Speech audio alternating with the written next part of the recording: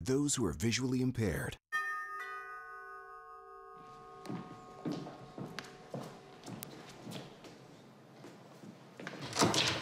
Hi, guys. Hey, Tess, how are you? Jamal, hi. Hi, how's it going? And you brought your dad, Roger. Yeah. I love it. Hi, Max. Hey, good to see you. Julie. Hi. Thank you all so much for coming. It's going to be an amazing night. Chef Matt has prepared some delicious dishes for us. And feel free, you don't need to wear your mask. Put these on? Nope. We've all been tested twice in the last week, so needless to say, we're safe. Let's just have some fun. Come on in. Yes. All right.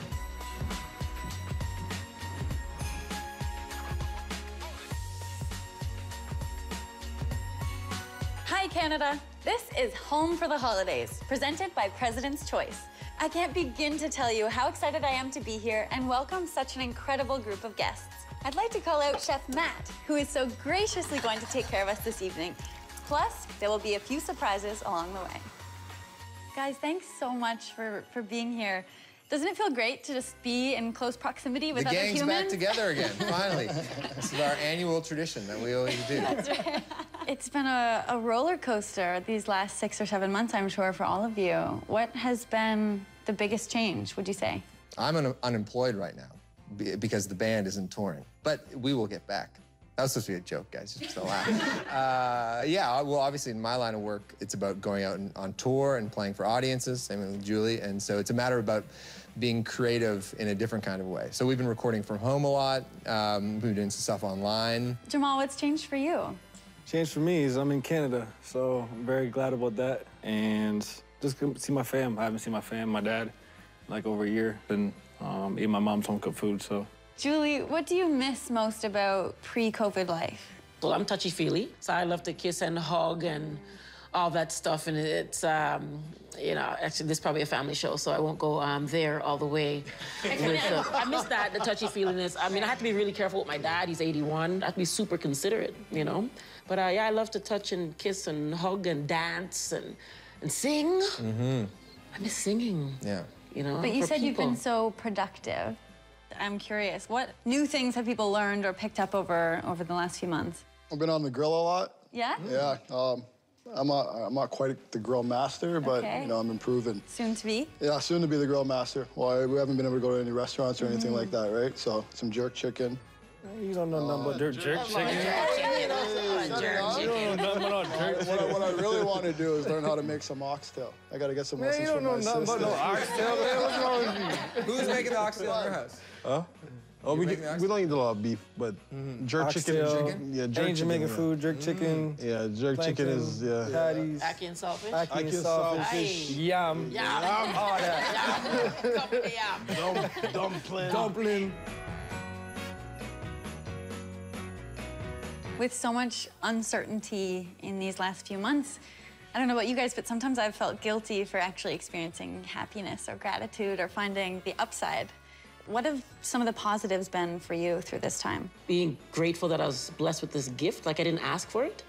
So sometimes when I think about my voice and being able to sing and sing well, and that music is such a healing ointment, I call it the polysporin of life. Like without the world without music, what would that be? If your voice is the polysporin of life, I think mine must be rubbing alcohol or something horribly toxic. Just do them double axles, and you know what I mean. That's like your voice. That's musical. You have a favorite song to sing? I do have a favorite song to sing. Yeah. What's it called?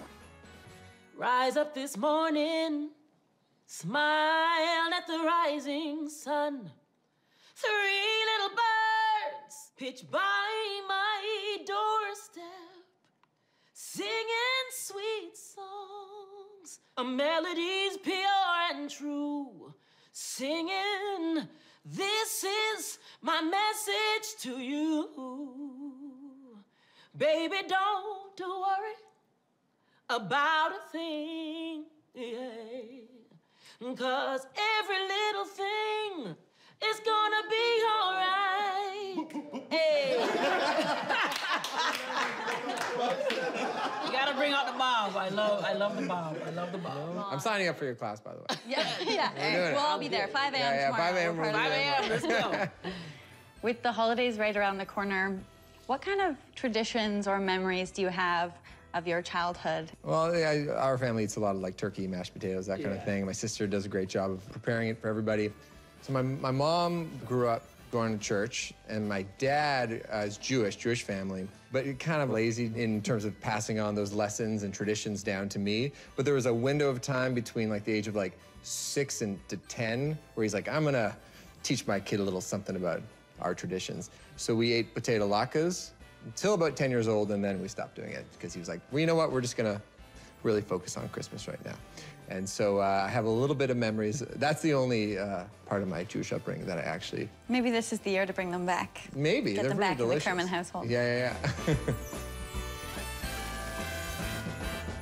What kind of traditions have you kept up as adults that maybe you had as you were kids? Jamal, can you think of any? Playing basketball. How come these traditions involve sports? I don't know. I base like my whole life on my basketball teachings from him, so I can't skate. I don't know how you guys do that. That'll be the next special. We'll swap. No, when I go, I got the chair. I'll be right there with the little kids scooting by me. But no, we used to just watch the games. I think that was one thing. Christmas Day games. Christmas Day games was one of the big things. So that's a Christmas tradition for me. Is my dad and I escaping the family to watch the basketball games. Really? So, yeah. Did you coach Jamal when he was younger? Yeah, all the way up. Really? Yeah.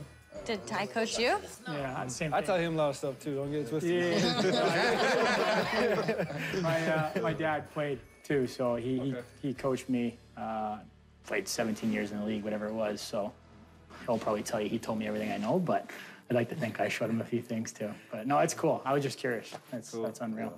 I mean, I'm good at like floor hockey. Like, I could play goalie. I'd be on my knees and I'd be like, Mini sticks. I'm with you there. Yeah. But you talk about that pursuit of greatness and excellence and finding the motivation, which is clearly intrinsic.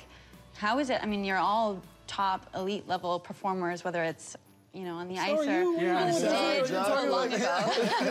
Long ago. But how do you, or where do you continue to find that inspiration to push yourself? I was gonna say passion, but passion. Go ahead. Absolutely, passion. I often I compare it to Stevie Wonder, not having sight, but has written so many brilliant songs. So in his mind's eye, what he's been able to see, this gift was given to me to be of service. I'm terrified of losing the job, so that's one of the reasons why I work really hard. Because I feel so lucky that I get this thing where every morning I wake up and think about what's the next song we want to write. Let me give you a nugget, though. Let me give you a nugget. You said you're terrified to lose the job. Yeah. Right? So to me, that lets me think about career. But a career is what you're paid for. Yeah. But a calling is what you're made for. So focus on your calling, and you won't be terrified. Yeah. Because you're made for it. You're like a motivational speaker. I've never even thought about it. Yeah. Coming up after the break, we'll be joined by some more surprise guests. Plus, get to know our group just a little more. The holidays should always have purple popcorn, right? Say hello to the PC Sea Salt Purple Kernel Popcorn. Yeah, we said purple. These colorful kernels are fluffier, airier, and tastier. Pop it, serve it, love it. How to level up holiday indulgence. Go on. We started with a decadent chocolate chip cookie, and then we thought big. A pie-sized cookie? No, a cookie pie filled with... What smells so good? Well, it's kind of fudgy, toffee, chocolate. Just try it. And that's not just a holiday treat. It's a whole new level of indulgence. The PC Decadent Chocolate Chip Cookie Pie. How to reinvent holiday tradition. We took a certified classic and remixed it with a winter flavor, then added some holiday magic. Pepperminty, marshmallowy, chocolatey. I'm in. PC Peppermint Hot Chocolate Ice Cream. Tradition in a refreshing new way. Water. It's so watery.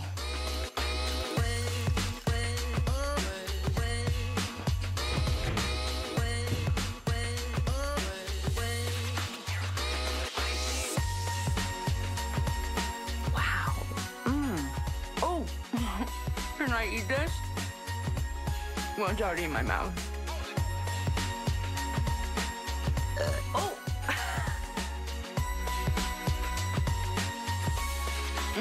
delicious. Can I keep all of these?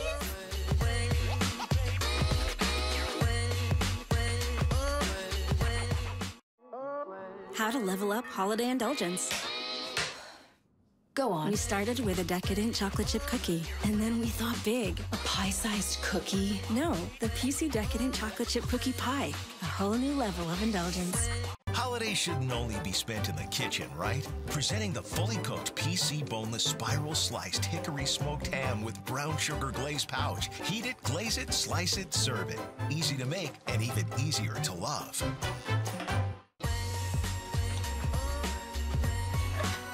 You talk about song and the gift of music and art, entertainment, but food also brings us together and conjures these memories that are so associative. I'm wondering what holiday foods trigger a special memory for each of you. What about you, Max?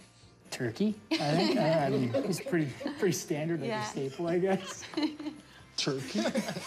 No? Yeah. Oh, I don't eat turkey, that's why. No? Okay. He sounded like he was guessing. Turkey? Oh, I think For me, it was turkey. That's like the staple of every holiday meal, right? Yeah, Kind of yeah. in Canada. I'm a turkey man. Honest to God, that's what I do during the holiday. I just make the turkey. When I was in Philadelphia, my wife and I, we always had the single guys or guys who didn't have family, around. We'd invite them over to our house for Thanksgiving and Christmas. I feel those teammates are somewhere sitting around saying the best gift they've ever been given is that experience Probably with the your leftovers. family. the leftovers that they get sent home with. An expensive cheese spread is something I've sort of grown into. I didn't really think about it much as a kid, but when you see expensive cheese, you're like, all right, I could get into that. I'm gonna go see who that might be. Nick, hi. Hi, how are you? You're the big surprise. Come on in. Thanks for joining us, Nick. Yeah, thanks for having me. Please have a seat. Nick, thank you so much for joining us. And a huge congratulations. I mean, it's been an incredibly exciting time for you. Coach of the Year. Do you ever unplug fully from the game? Are you able to disconnect, or are the wheels always spinning for you? No, I unplug a lot. You do? Max, have you been on the court with Nick? Actually, yeah, because I'm way more interested in thinking and talking about basketball. And so when we hang out, he asks me questions about music, and then I just ask him questions about basketball. You gave me a shooting lesson the other day. Yeah, very good. My rotation I had Max on the court the other day. Yeah.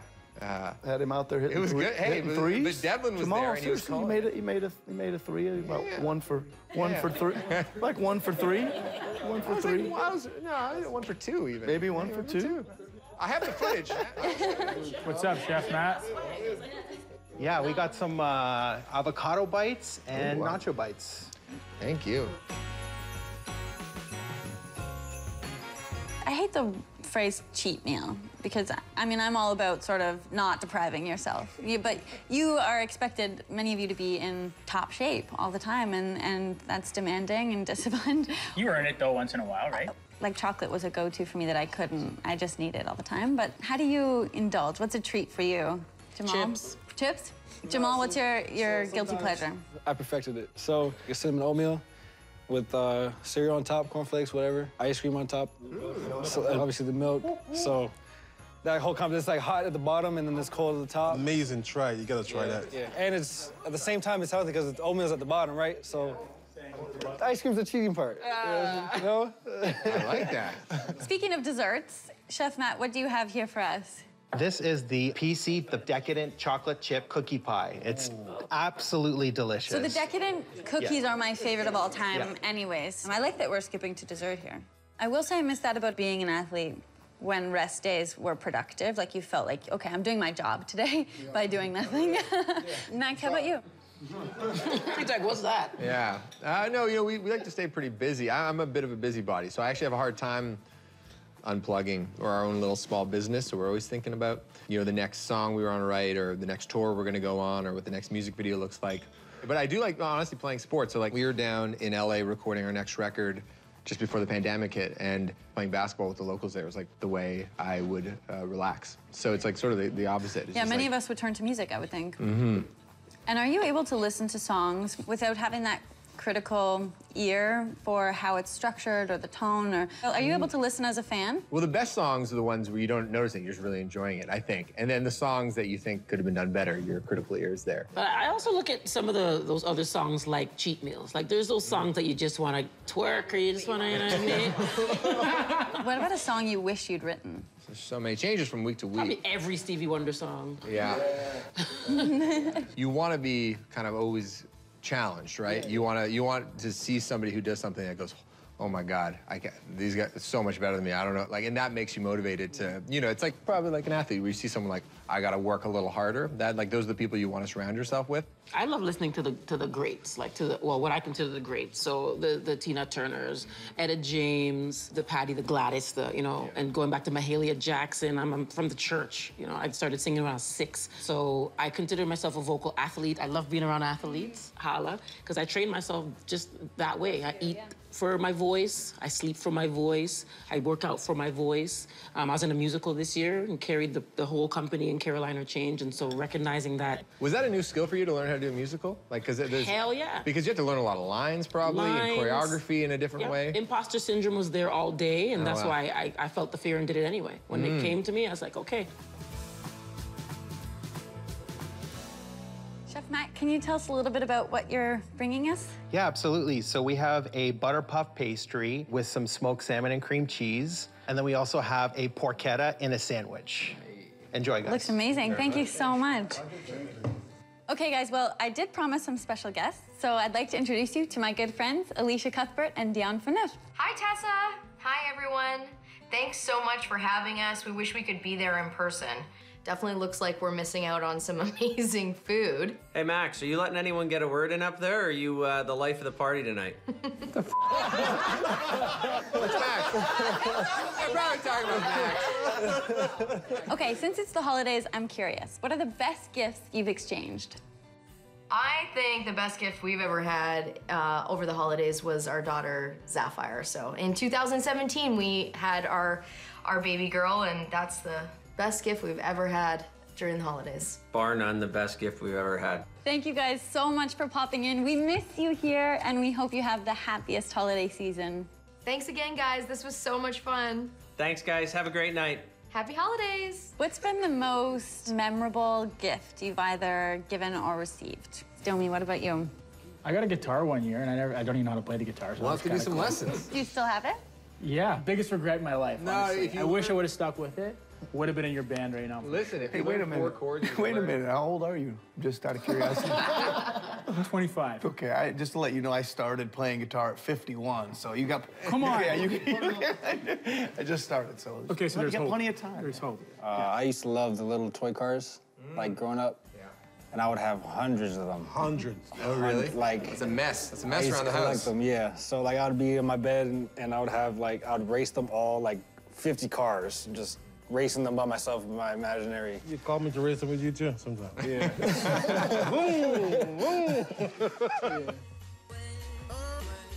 Up next, we'll nudge both Julie and Max for a little jam session. Let's see if these other guys have the vocals to join them.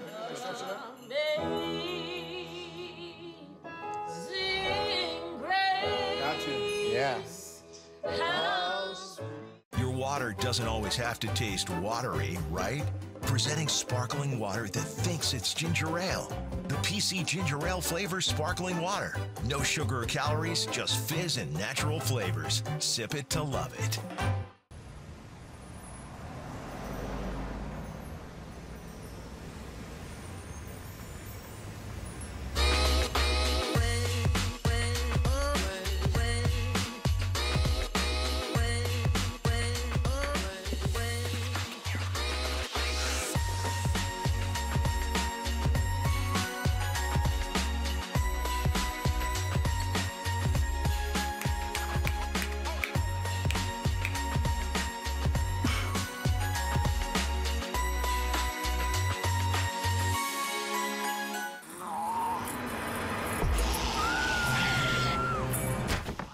I get a grand total of 17 minutes a day to watch my show.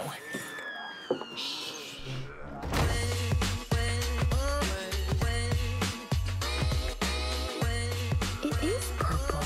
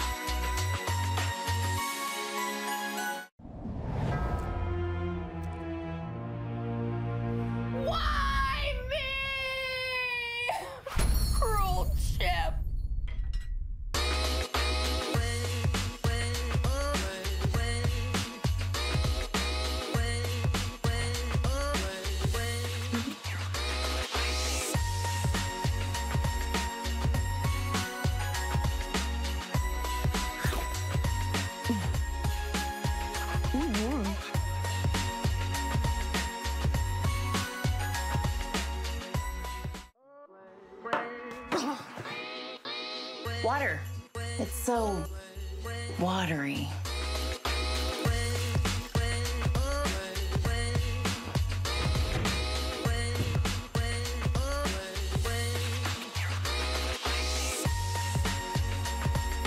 Wow.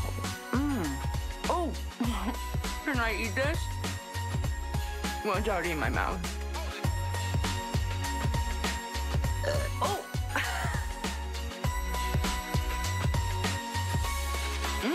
Delicious. Can I keep all of these?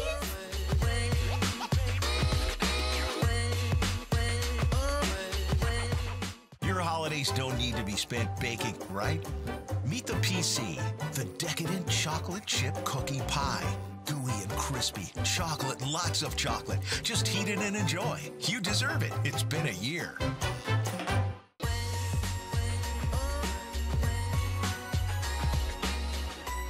Our next guest is Kyle Alexander of the Miami Heat.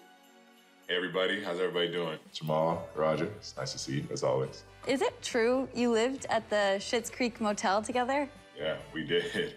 For 2 years, actually, we lived out there. It probably looks better on TV than it does when we lived in there. It was definitely Schitt's Creek before it became Schitt's Creek, so.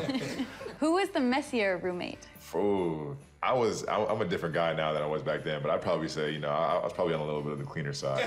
No, he's OD clean. He's like a germaphobe, so that's why. Folding his dirty clothes type person. What holiday dishes or meals are you most looking forward to? My mom makes a killer Jamaican chicken dumpling soup. It's amazing. My aunt makes an incredible mac and cheese. So there's just so many signature dishes that I can't wait for. Thank you so much for joining us, Kyle. Wish you were here, but we really appreciate your taking the time. Thank you. Happy holidays. I appreciate you guys bringing me on.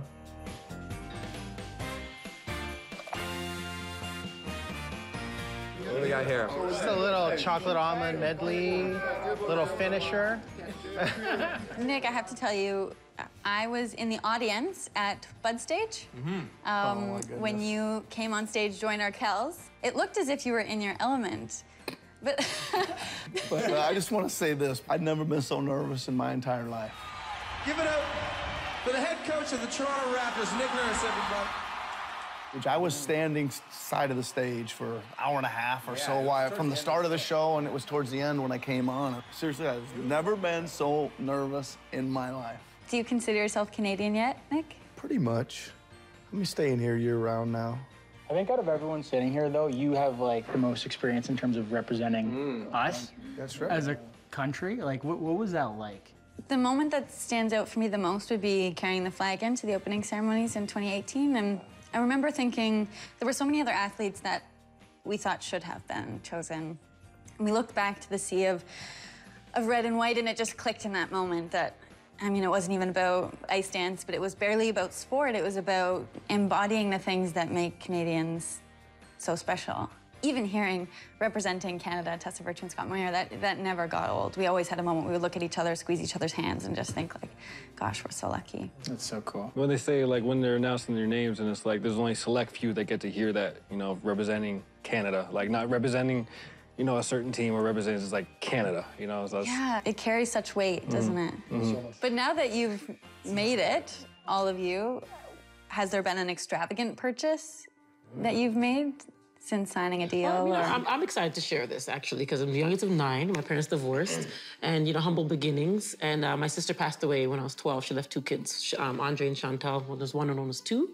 And so I basically raised them with my family as the tribe. And so I've been blessed to be able to buy Chantal her dream car. She wanted a Wrangler. Hey. And so, so it was nice. It was very nice, you know, to be able to do that and to be the first to own a home, the first to graduate from college, and to really inspire the next generation. I have 18 nieces and nephews. Wow. The best gift I was able to give was telling my mom that she doesn't have to go to work anymore once I made it to the NBA, so. That's spectacular. She never went back, gladly.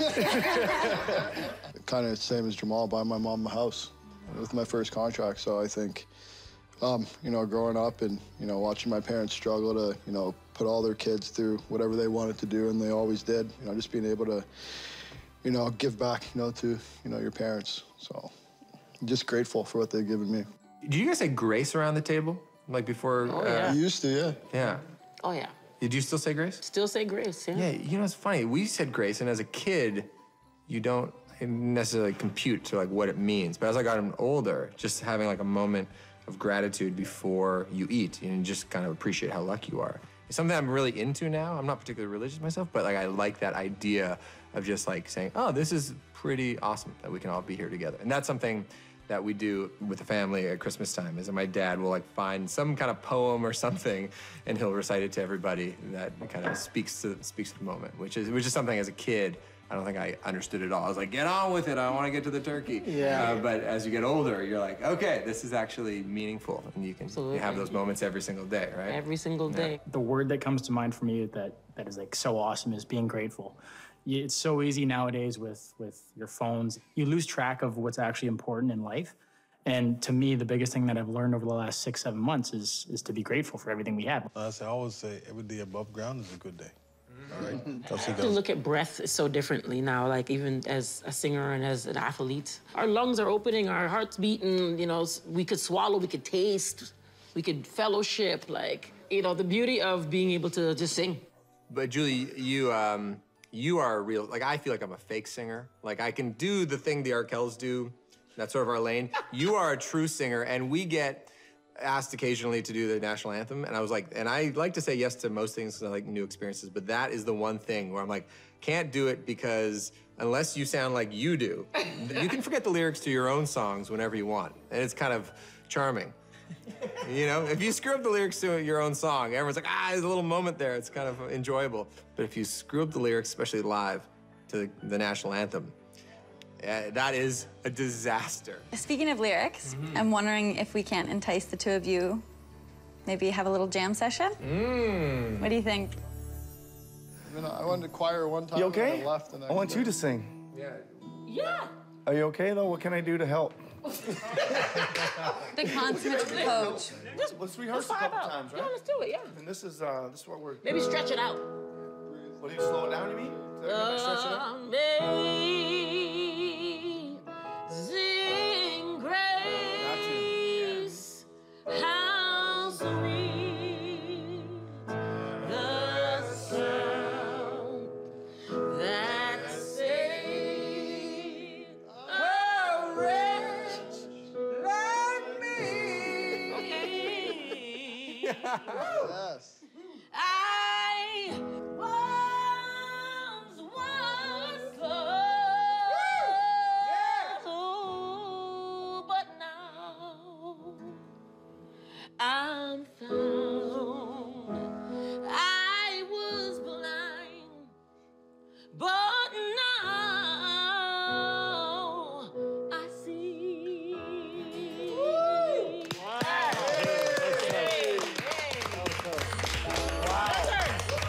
I'm not falling out, you crazy?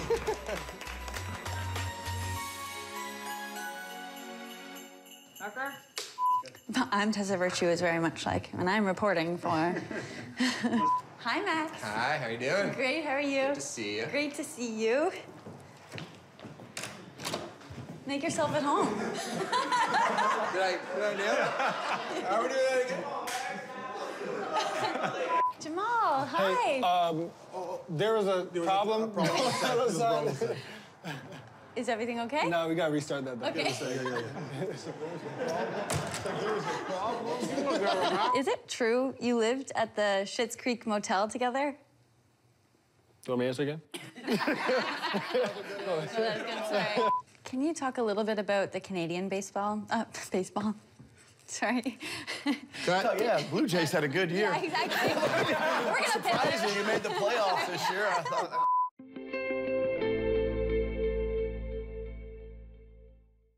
This program is available in described video for those who are visually impaired. Oh, and my fiance